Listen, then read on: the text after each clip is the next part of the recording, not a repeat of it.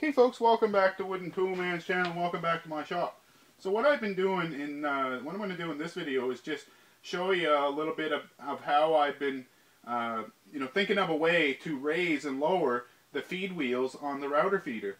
The way it's normally done is, if you look at your planer, the planer has a feed deck that moves up and down. The head is stationary, the feed deck moves up and down. The way they accomplish this is to have 4 posts, on either corner, and then what they have is a piece of rod that runs down through, and then there would be a bushing on the top and a bushing on the bottom, and then you'd have your handle hooked to one of these posts. And the way they connect them together is to have a little sprocket on each corner, or on each piece of rod, and then a chain that connects them. So when you turn the one shaft, that would cause, your feed deck would be hooked to this plane, similar to if it was hooked into this where the nuts are.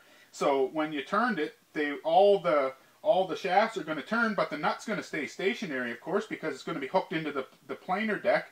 And what that would do is, when you turned it, then it would either raise it or lower it. So you can see if I hold that nut steady, then what it's going to do is it's going to raise it, and then if I reverse it, it would reverse it. So so this is the way I plan on doing the planer deck. So rather than, and this is just something that I just stuck together, folks. It's not actually what I'm going to use, but it's just to mock it up to get a feel for if this would actually work. And I could see this having, being real cheap to do, and actually being pretty quick too, because it's nothing to buzz these little.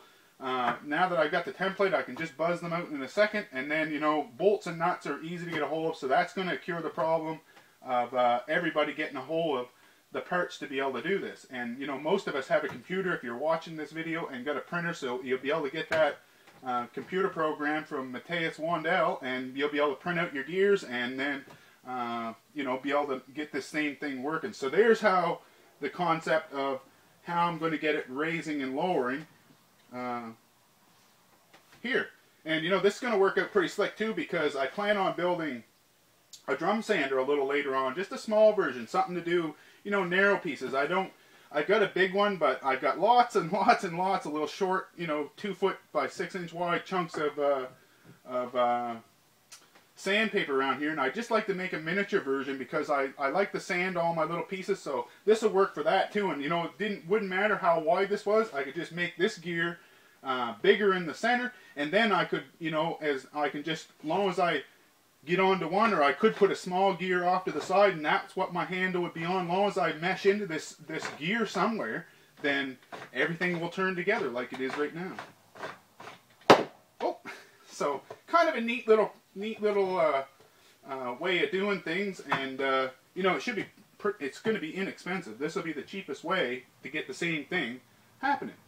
So hopefully you guys are having fun. Keep tuning in. You're going to see more of this come together as time goes on. We're just kind of working out the methods to be able to do it, and once this is all figured out, we're going to get it together. So now the next thing to figure out is how to get it spring loaded, because these little wheels have to be spring loaded too. So you guys keep tuning in, and hopefully you like this video, and I thank you for watching.